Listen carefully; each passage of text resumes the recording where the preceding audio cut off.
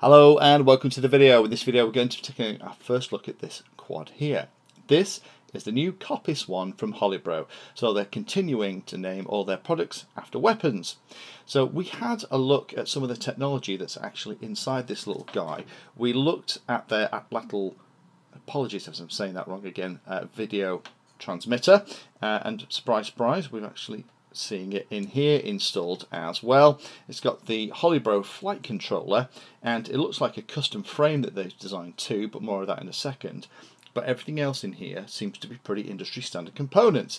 They have a runcam camera at the front, a Swift, which is actually a nice camera. The Swift Mini has Air 40 2205 2450 kV motors. It's spinning pretty standard props. I know a lot of racers are probably looking at those and thinking of lots of other props that they would prefer to put on, but I think this is a quad designed for those who want to go very quickly, who are looking for something that's a little bit more standard in the way it's designed and built, but don't want to go and actually build it themselves.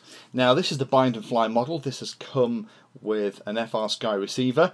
And not sure if you can see in there, but it's actually a real FR Sky receiver.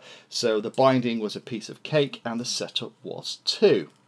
So let me just talk through some nice touches that I've spotted on this little chap. First of all is that use of industry standard components. The other quad that I really like from HolyBro was the X1. Now I know some people had issues with that because the way it was designed, all the electronics were on one central circuit board. So if you had a bit of a problem, then you had to replace the entire circuit board, and that wasn't cheap. The way this little guy is designed is it's very, very standard, with the flight controller at the bottom and the power distribution board. You've got the atlatl video transmitter at the top, you've got an FR Sky receiver, you've got standard motors, standard camera, and some other bits and pieces too. So actually looking at this thing, if you did have a problem, you're not going to have to rip and replace very large, expensive, proprietary pieces. You can just buy yourself another flight controller or video transmitter. And if you wanted to later on, you could potentially, if you wanted to get into your soldering iron, actually change things out and change how this thing flew. So I think that's a really welcome departure from HolyBro, because it now means that if you aren't feeling like you're up to actually building something like this from scratch, you could get a model like this, and then it also provides a platform for you to tinker onto too. The way it's been designed, and you can see that HolyBro is definitely trying to impress with this model, is the screws and the posts are all anodized and color coded with the motors, and everything is countersunk and flush. There is no chance of your battery underneath in a hard crash getting damaged by a head that's proud of the carbon fibre. Little touches, like there is actually, not sure if I can get it on the camera here, but there's a little anodized metal bracket that's screwed into the bottom plate that the video antenna is connected to. So the video antenna is pretty connected because it's that kind of stretched X style layout, but even so, that should be a nice option that will bend a little bit in the event of a crash rather than snap off and destroy your model. The frame itself is 5mm thick, and I'm not sure you can see this. I'll do some close-up shots, but it is really, really well finished. All of the edges have kind of been chamfered down, and there's a really nice fit and finish on the carbon fibre. So it does feel very much like a quality frame. Now, there are lots of other frames like this, GEP, and lots of other kind of people make similar ones, but not in exactly the same way. The other thing you'll notice is how flat this thing is, and I was surprised when the case arrived and I started to unpack everything. So this is the box it comes in, and again, when you first get it, you look at the box and you think, oh, hang on a minute, something's gone wrong here. Is this a some assembly required model? And then when you open the box and slide the case out, and the case is really nice too, it's a great way to keep the model safe. I don't think it would survive lots of bangs and crashes. You couldn't stow it into main cabin luggage and expect it to come out the other side, but it does let you keep the model out of the way, and it's handy for transporting all the bits. There's also potentially a bit of room in here for a couple of batteries as well if you were going to the field. Once you've got it open, then there is the model itself. It's held in place by that Velcro strap and it's all ready to rock and roll. It's all assembled. You get a run cam GoPro style mount at the top, and that's ready to connect, and it even provides some cable ties in the bag of accessories. You get a spare set of props in case you manage to break them, and a bag of bits which includes those cable ties and also things like the on-screen display joystick for the Swift mini camera as well. No manual in here, you're going to have to download that from the HolyBro site. The manual itself is very nice and well laid out. So now we've had a look at that, let's very quickly jump into Betaflight and I'll show you what I found when I connected to Betaflight and just had a look around at the setup. And I'd always recommend, if you're going to get a bind and fly, you go in and check these things anyway. So standard USB connector at the side, plug that little guy in and we're away.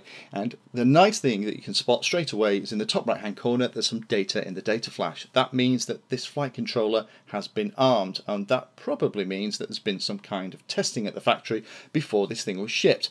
Personally, I always like to see a little bit of data in the data flash. You can go and have a look and see what they were doing with your model before you got it. But it is definitely an indication that the system has been powered and the system has also been run as well and armed. So there's the port setup, very nicely. The smart port enabled on UART1, so that probably means we can get our telemetry back to the radio.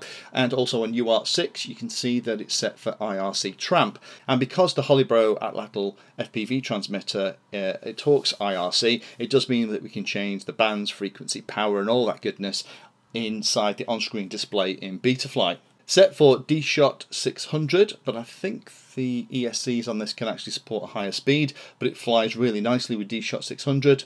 8 kHz gyro update frequency by default, 2K PID loop frequency, only the accelerometer is enabled. Telemetry is turned on, LED strips turned on, black box is turned on, so is air mode and OSD. And we also have VBAT and a current monitoring as well, so we'll be able to track that in the on-screen display. PID tuning looks like that, and it's not bad out the box actually. It's reasonably good. I think HolyBro have put a bit of time and effort into trying to get that something like. The standard settings for it are auxiliary 1 is your arm switch and auxiliary 2 is your mode switch. Now by default the only things that are set up is exactly as you see it on the screen. So I would go in here and potentially change a couple of things around. It does have a buzzer and LEDs at the back, so I would also have a look at going and setting up the buzzer function on another auxiliary input and doing those things as well. Binding the radio, because it's a real FR Sky receiver, is a piece of cake, and they have mounted it so you can actually get to the bind button, so there's no messing about. OSD looks like that, pretty standard stuff, and the LED setup by default looks like that with a Larsen effect in that slightly horrendous violet pink colour. The really nice surprise is that looking at this, it's running Betaflight 3.2 dated April the 6th. Now I suspect that that is a pre-release version, so depending on how you find your model, it might be worthwhile updating to the final, latest and greatest version. So now we've talked about that, let's go out to the field and give it a fly. So the all-up weight of the model for this video is about 485 grams. The model without a battery is about 310. I'm using a 4S graphene, Turnigy graphene 1.3 pack, and this is one of the early test flights. I've dropped the camera down from the whacking 45 degrees that it comes with to a more normal, for me, kind of 28-30 degree forward tilt. That's why we're getting all the prop in there. But at the 45 degree tilt that you get out of the box, it has no prop in there at all. And hopefully what you can see from this flying around, just flipping and rolling here, the PID settings are pretty good. They're not absolutely perfect. I'm sure pilots that have been flying racing quads for a long time would immediately open Betaflight and start tinkering with the rates and the PID settings. But for those of you that aren't into all that stuff, or maybe this is the first aggressive, powerful quad that you've bought, it's pretty good out the box. This is a way for you to buy a very fast, capable quad that's upgradable and swappable. Also, with the tune being pretty good out the box, it does mean as you progress and you get better and more comfortable flying something like this, you can tweak those PID settings and rates to suit your style and how you like to fly. As a little exercise, I thought I'd try and figure out how much all of this stuff would cost if you individually bought all of the pieces. And what I've done here is broken down all the individual elements that are in this quadcopter and assigned a value. Now, you could probably argue that the frame is not a £70 frame, it might be a £40 £30 frame. I think less than that is probably going to be underselling it a little bit, because it is really, really well made, and the way it's all anodized and set up is really good. But you can see the kind of cost that I was getting to at the bottom.